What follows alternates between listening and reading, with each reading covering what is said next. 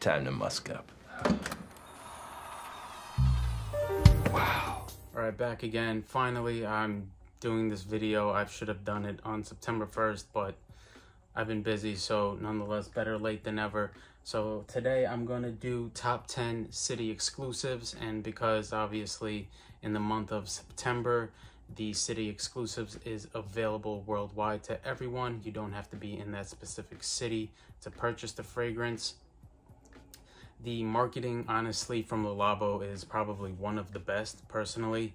Although these fragrances aren't better in quality than the regular line, they still charge an extra $200, over $200 for these fragrances because, well, you can't buy them unless you're in that specific city.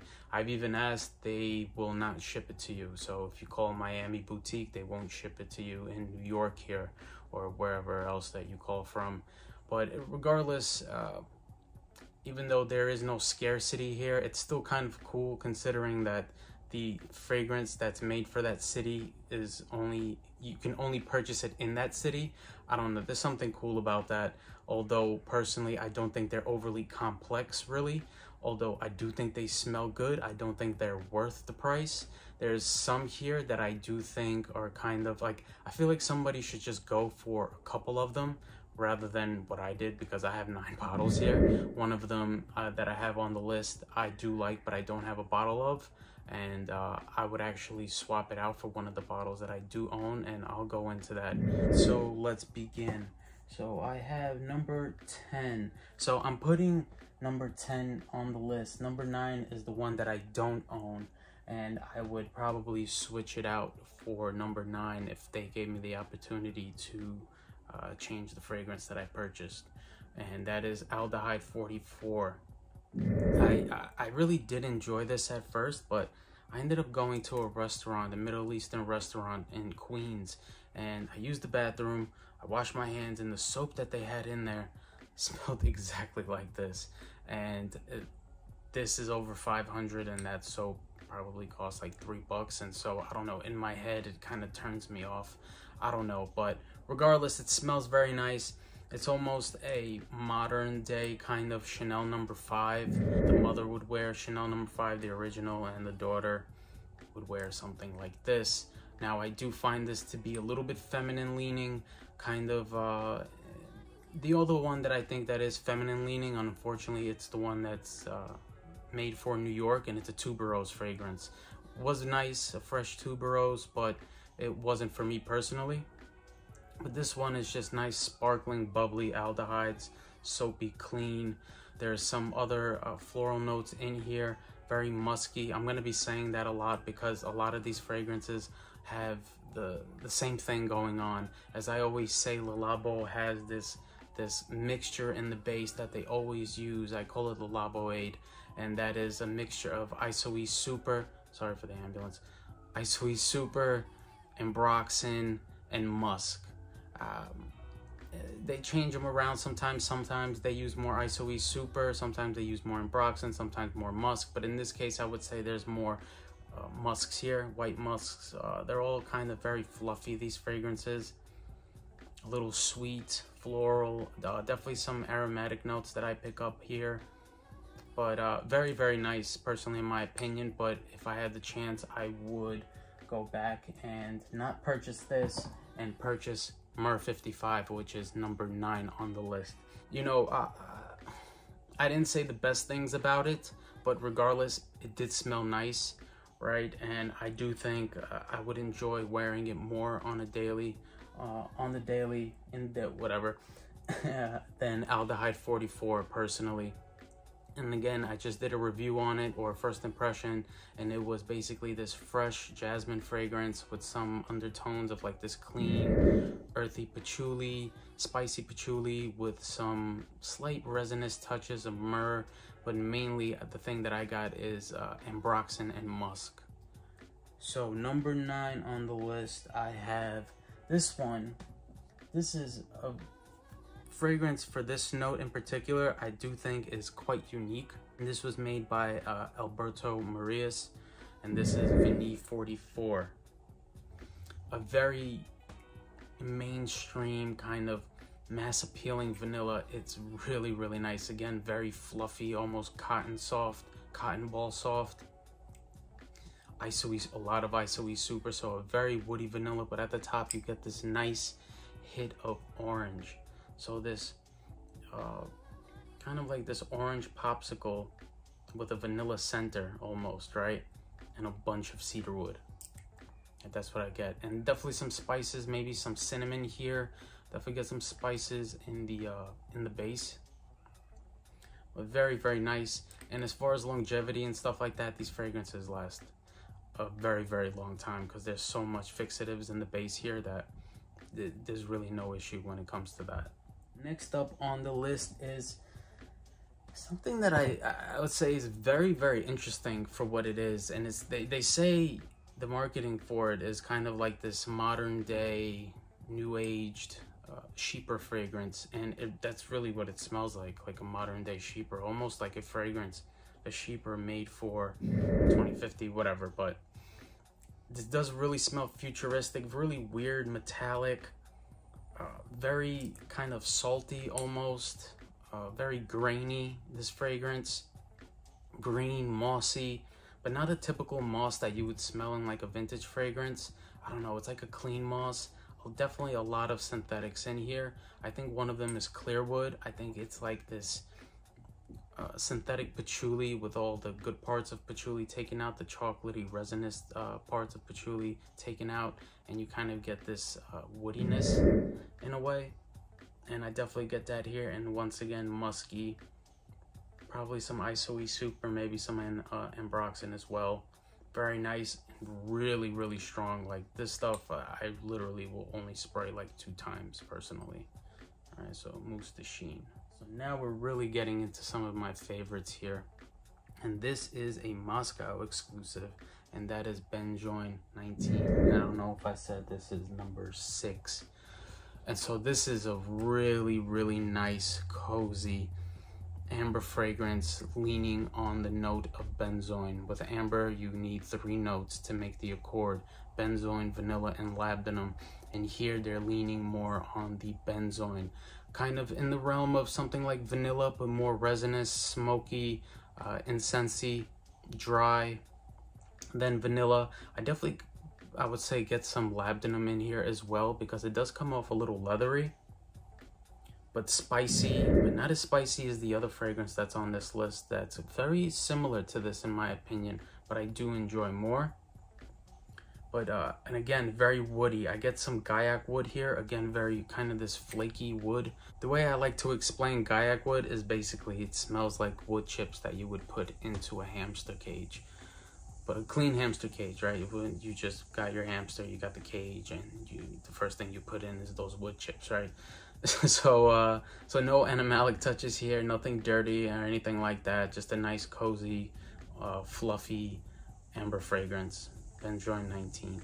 All right, next up on the list is a fragrance from Miami, and of course they threw some tobacco in there, and that is Tabac 28. Now, Tabac 28 is a bone dry fragrance with, I would say, a lot of amber woods. There's a lot of different types of amber woods. This one in particular smells exactly like the amber woods you would find in Gucci Guilty Absolute, that kind of that Band-Aid industrial 3M material kind of amber wood, right? And I get a lot of that, but you also get a lot of leafy, dry tobacco leaves here, mixing in with this note of cognac or rum. I think it's rum. And the rum here comes off very resinous, like the stuff that you would find at the bottom of the barrel. And the one thing that I really did like about this was the fact that there was a note of vanilla here, but this isn't like every other tobacco fragrance that relies heavily on vanilla and you get no tobacco. I don't really get much vanilla here. Maybe a little bit. There's definitely a little bit of sweetness here, but it's all the way in the background. A lot of woodiness, definitely probably a lot of ISOE super here. Kind of musky, but overall very nice, and leathery too as well. Kind of like this vintage brown leather seat, like you're in a cigar lounge. Tabac 28. Next up on the list is number 4. Now this one I really like. This one has a huge dose of bourbon black pepper. Poivre 23. Just grind up some pepper, a whole bunch of it, and mix it in with a note of amber. Oh man, this is really nice. Although benzoin kind of relies more on the benzoin, I think this amber relies more on vanilla.